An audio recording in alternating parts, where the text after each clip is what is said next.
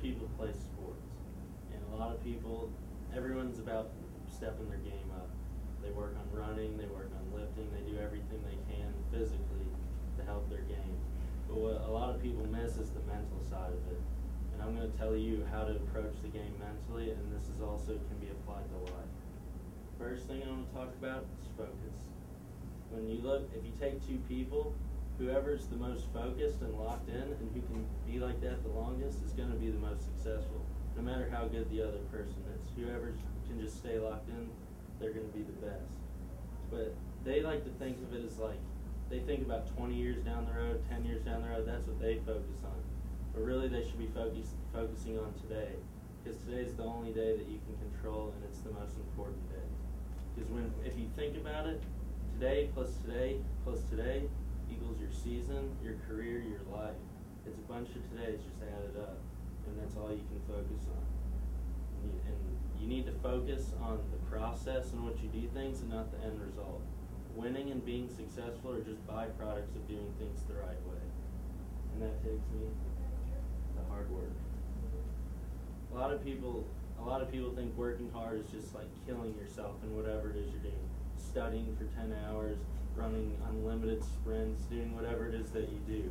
But really, you should work smart. Work on your weaknesses. Work on what you're lacking at, and so you can get up to where everyone else is. Also, you need to set goals.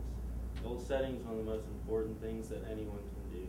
But you have to make them obtainable, and they can't be too low and they can't be too high, or else it's not going to work. And also, you need to do a little, a lot, and not a lot, a little.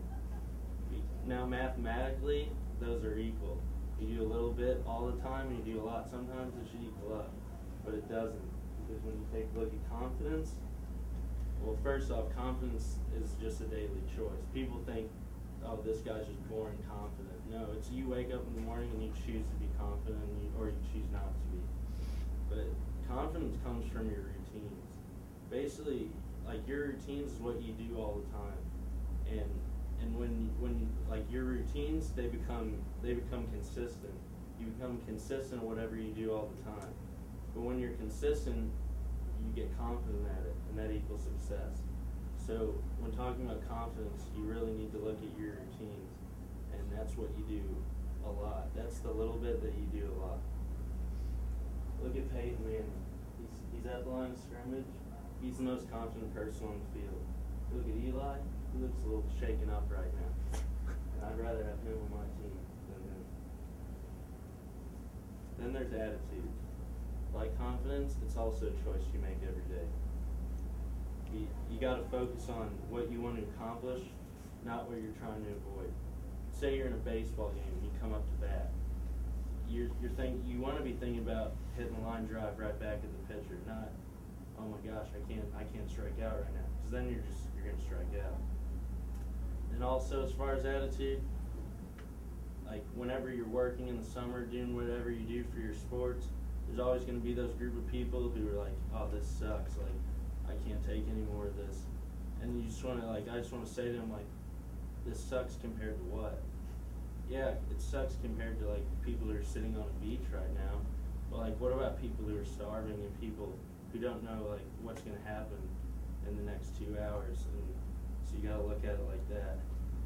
There's also the people, in reference to practice, there's also the people that show up to practice and they say, oh, I have to go to practice today.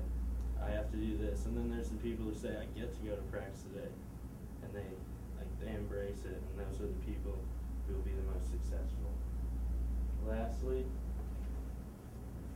you got to visualize success. You have to picture it. Before you do something, you got to picture yourself being great at it. The mind can't tell the difference between what's actually happening and what you're just imagining.